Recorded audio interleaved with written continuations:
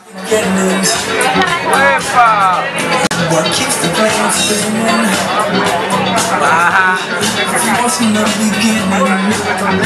You gotta get in the back, man. The back got a bunch of back. George!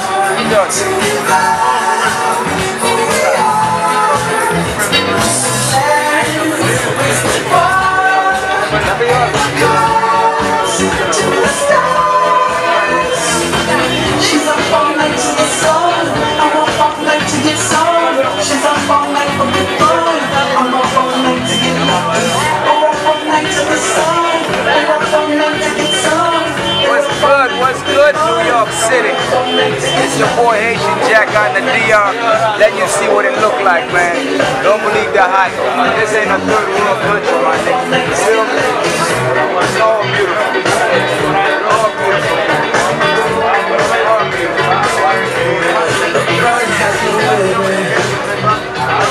My nigga Big Scoots, I love you, boy.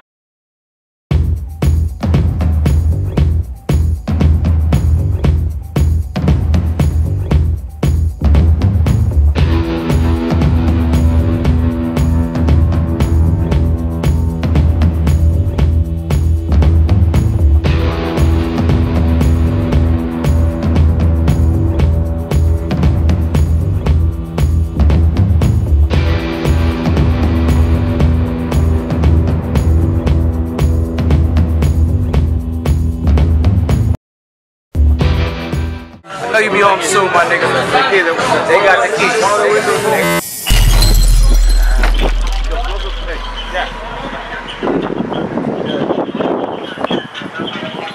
Yeah, that's all it was, my nigga.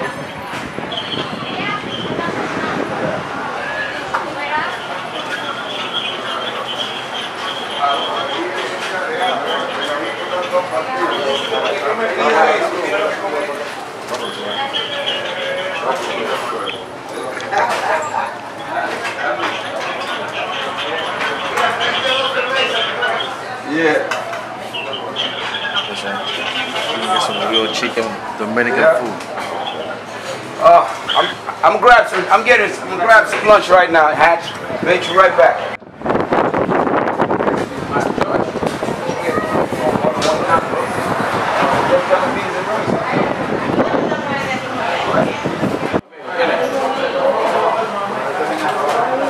Get it.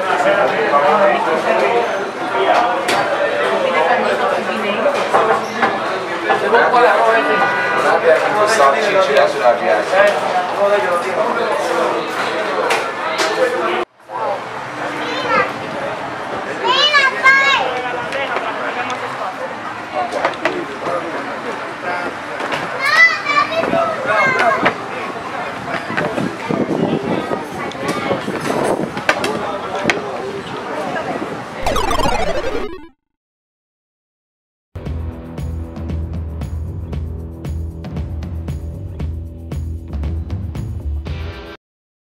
I was with my nigga Charlie, and I saw a nigga looking at me. He was with his chick. So I said, "Yo, Charlie, what the fuck is that nigga, man? Why you keep looking at us?" He said, "You don't remember, nigga? You shot that nigga." I said, "I shot that nigga." He said, "Yeah, man, you blew that nigga kneecaps out, both of them." I said, "Yeah." Okay, then we finish eating. Let me go talk to him. So we finished eating. I went up to him. I said, "What's up, homie?"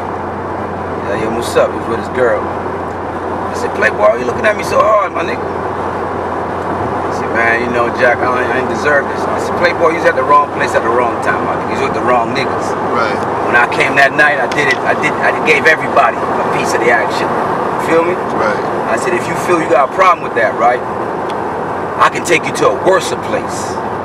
Huh. You think just being on a motherfucking wheelchair or something, my nigga. I put you in a motherfucking wooden tuxedo. And then you'll know that it can get worse. Dig? I'm not here to apologize, Playboy. My thing is, you was with some dirty motherfuckers. I came to give them the business.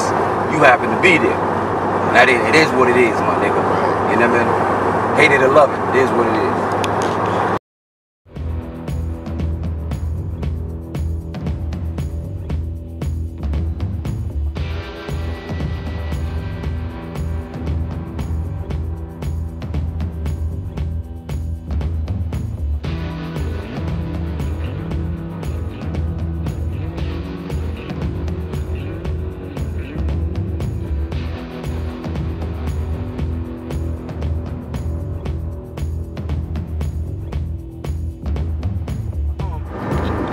said, what's up, Larry?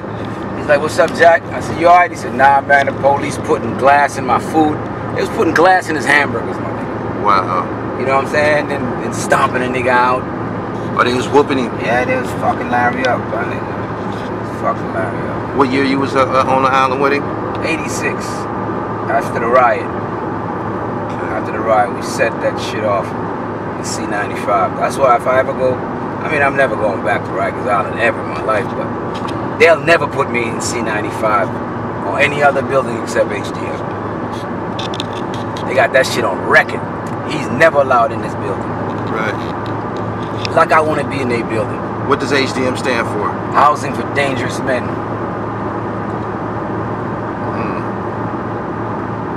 And that's what's in that motherfucking playbook. Nobody played at age, man. You better come with it. You gonna get tested. We had a previous conversation about the real 50 Cent.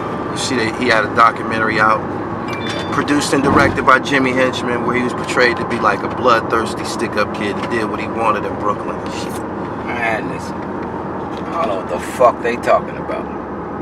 That nigga ain't never saw more than $5,000 or $10,000 on the stick-up. I don't know what the fuck they talking about. What he did do, when he did rob something with one of his homies, he turned around and robbed his homies up. Tried to set his homies up to get robbed. They found out his own friends killed him, so that's what happens to all filthy niggas, man. Sooner or later, man. I ain't got no fucking props or respect for that nigga. Right. I remember he's on Rikers Island. They was beating the shit out of him downstairs. And everybody, too little to defend himself? Yeah, very real skinny. So I was upstairs. That's when right before I set off the riot, I was upstairs in Fort Top, and he was in the lowers. And niggas was like, "Yo, man, you know niggas beating 50 up." And I said, "Yeah, I paid no mind." And then two girls came to see me. You know, one of them was fucking with him at the time. I ain't gonna call their names, my homegirls. And it was like, "Jack, you look out for him." I said, I can't do that. I can't attach my name to that kind of shit. I don't fuck with any nigga that turn around and flip on his homies. Right. You know what I'm saying? You ain't got no moral compass, nigga. I don't fuck with you. So more than likely, a lot of his problems on the island stem from shit that the little nigga did on the street. Yeah, so you know he's getting his just due. Get your just due, handle it, my nigga. Right. You feel me? You do dirt come right back at you, my nigga. This world is round for a reason, playboy. What goes around comes around. You know what I mean? If I was living foul, my nigga, I wouldn't be here. All this shit they put on the internet, 99% lies. If I was a fucked up nigga, hey, knowing the niggas I was running with, if you knew the niggas I was running with, if I was a fucked up nigga, niggas would have aired me out, my nigga. You know what I'm saying? The reason I'm still here, my niggas, because my niggas love me, homie. Fuck with me if you want to. Them niggas that tear your goddamn ass up. You and your crew. So, I don't live foul, nigga. I make sure my niggas are alright. One thing I don't do, I don't rob my friends or kill my friends. We got a problem, we go our separate ways. Right. You know what I'm saying? You got niggas feel like they gotta kill their friends. To prove what? You know this nigga's mother, his sister, or his kids, and then you still kill him. You's a piece of shit. You know? There ain't nothing two friends can't work out. You know, it just might take some time to be worked out, but it can be worked out. I don't kill none of my friends, right. Or rob them. Right.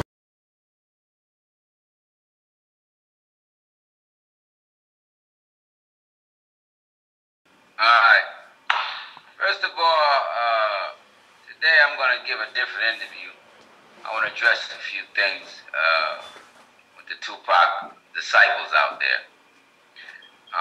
First of all, let me start off by saying, rest in peace, Tupac Shakur and Biggie Small, and all the soldiers who died in this fabricated war by the propaganda machine, which I call Suge Knight. What y'all need to understand is, right, this is 2018. Pac got killed in 1996, which makes it 22 years. I'm going to show you why that number makes sense. Pac got shot in 1994 and robbed, and which left a month left, December, and then you got 12 months in 95, That makes it 13 months. You got 9 more months in 96, which makes it 22 months. So he was able to give his statements for 22 months, his grievances, let off any steam he wanted to for 22 months. And now he's been dead 22 years. Ironically, right? So this is my thing. Pac got shot in 94 on November, and he went to the hospital. He gave up some interviews there. He talked to reporters. Then he got sentenced, I think the day or the week, that same week, went to jail, had interviews with various journalists, right? Not one time did Pac say, Jack snitched on me on that case, right? Different trials. What does that mean, my nigga? Dudes have different trials all the time, okay? Because they feel they got a better chance to win on their own. That's normal for those of you who don't know the game, right? My thing is this. He never said nothing when he was in jail. He never said nothing when he got out of jail. And he had over 100 interviews. Not one time did he say, Jack snitched on me, told on me, or showed any proof. Paperwork. His lawyer got to get paperwork from the DA. If I said something or signed something, his lawyer is entitled to that information. It's called discovery, for you niggas who don't know what that is, right? So all I want to know is this. These 22 months Pac had to get at me. He only got at Big and Puff. I mean, yeah, Big and Puff won't hit him up. He didn't get at me. He didn't say Jack did this, Jack did that.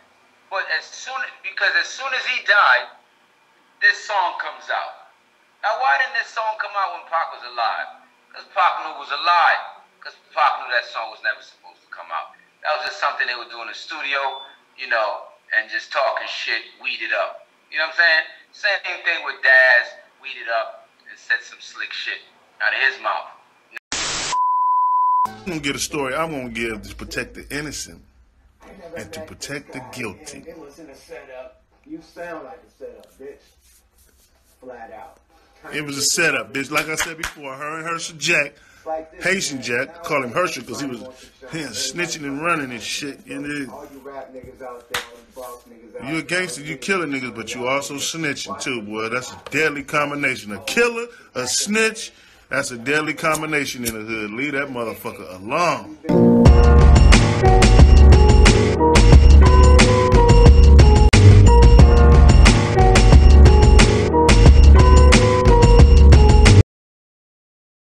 Now, I'll put it like this. Daz, you right, my nigga. You don't need to explain yourself to nobody, playboy. Because you didn't talk about nobody but me. So, when I get back up top, you feel what I'm saying? We'll see each other. And I'm willing to hear why you said what you said without having any proof, playboy. You understand? If you call yourself a street nigga, you know the code. You gotta have paperwork if you're gonna talk like that about another man. I would never say that. I'd go around saying you a child molester. You fuck little boys in the ass. But I ain't got no proof, so I'm not gonna say that, playboy. Do me a favor, homie. The next time you smoking that shit and you feel like saying some slick shit out your mouth, make sure you got the paperwork in front of you to show the audience what the fuck you talking about. Otherwise, when we see each other, you understand what I'm saying? I want to see your proof, my nigga. You know? That's all I'm saying. Getting back to Pac now. That song was never supposed to come out. What Suge did, he added wood to the fire. And Pac is a fire that's always burning. And all you gotta do is add wood to it, and it's gonna go. The flames are gonna go higher. And he set that boy up and lost his life. Now, many of you saying that if what happened at Quad didn't happen, you know, Pac wouldn't have ended up in jail. No, but it ain't the Quad thing that put Pac in jail. It was the bitch, that lying little slut that was on Vlad TV that put him in jail, right? And I'm gonna get my day in court with her. I'm gonna address her later on. So when you look at all the facts, is this: number one, if she never made those false accusations against Pac and me and Fuller, Pac would have never went to jail and have to sign his life over to show. You feel me? That's number one. Number two, Pac getting set up at Quad. Pac knew he was being set up, playboy. Pac went over there with his gun knowing he was being set up and went anyway because he wanted to show whoever was calling him that he ain't scared. He brought his gun and his ego. What he doesn't realize, right, Brooklyn niggas move a little different, homie. You know, and Pac ain't ready for that. That's not his life. He come from theater and acting. And this was a no show. This was the real deal. You know what I'm saying? And they got at him. Let me tell you something about me. I would never order a hit on Pac or set Pac up because I don't set my friends up and I consider Pac a friend. Anyone who knows me throughout my whole life knows this. I don't rob my friends, I don't set them up, and I don't hurt my friends. Because if I did, I wouldn't be here. Because what goes around comes around. You feel me? So, that would never happen. And another thing, if I set Pac up, I would just tell you I set Pac up. Because I'm not afraid of none of you niggas, playboy. Are you kidding me, my nigga? Huh? You don't even want to see my team. Believe me when I tell you. And they out here. And they hungry. And they want to get at y'all. But I'm not going to do that. Because you niggas ain't worth none of my niggas going back to jail. That's number one. Number two, who's scared to tell y'all we set Pac up? You understand? If I did it, I'd tell you. The nigga who did it, he should just tell y'all, because he's never coming home either. So he might as well be honest and just say, look, man, I'm the nigga that set Pac up. And be done with this bullshit. You understand what I'm saying to you? And the second part of it is this, though. Pac went over there for $2,500. If he felt $2,500 was enough for him to almost lose his life and get robbed, that's not nigga that's thinking. If you know you're being set up, though, fall back. Tell a nigga you can't and see who runs out of the building, who moves. Then you know who to look for. You understand? Like I said, if I set Pac up, I just tell you, because number one, the statute of limitation ran out. Number two, we ain't scared of nobody out there that want to defend Pac, man. If that be the case. You know what I'm saying? We ain't hard to find, playboy. Give us a call. Send your number to Gully. I'll call you and we'll meet up somewhere when I get back up top. You feel me? And whatever grievance you got, you know what I'm saying? We can fix that. We can work on it. You know what I mean? I'll definitely adjust it for you, my nigga. You understand? Don't come at me with no gangster shit. Oh, yeah, Jack, yeah, such and such. You know, Rob from 303 and Zeke from 101. You know what I'm saying? Put your real name up there, nigga, and your phone number. Yeah, you call yourself a tough guy, talking about you want to see me. Cut it out, little nigga. Man, I've been knocking niggas down since 1977, nigga. You wasn't even born, little nigga. You know what I'm saying? Bow down to a nigga that's greater than you, little nigga. Alright? You ain't ready for me and what I got coming for you. You don't want to see none of my niggas playboy. But this ain't the message I want to send. But I'm getting tired of you motherfuckers talking about this snitch shit. You ain't got no motherfucking paperwork. 1996, Pac been dead. It's 2018. When you gonna show the paperwork, my nigga? When you gonna show it? Where's it at? And besides that, who did I put in jail? My whole motherfucking life, right? Who?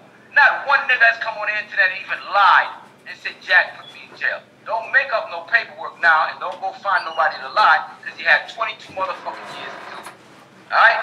Go to his lawyers, get the paperwork, or go get the court transcript. Public knowledge, my nigga. You feel me? My thing is this, man. Until y'all get some proof, just do me a favor and shut the fuck up. Fade to black, Jamil.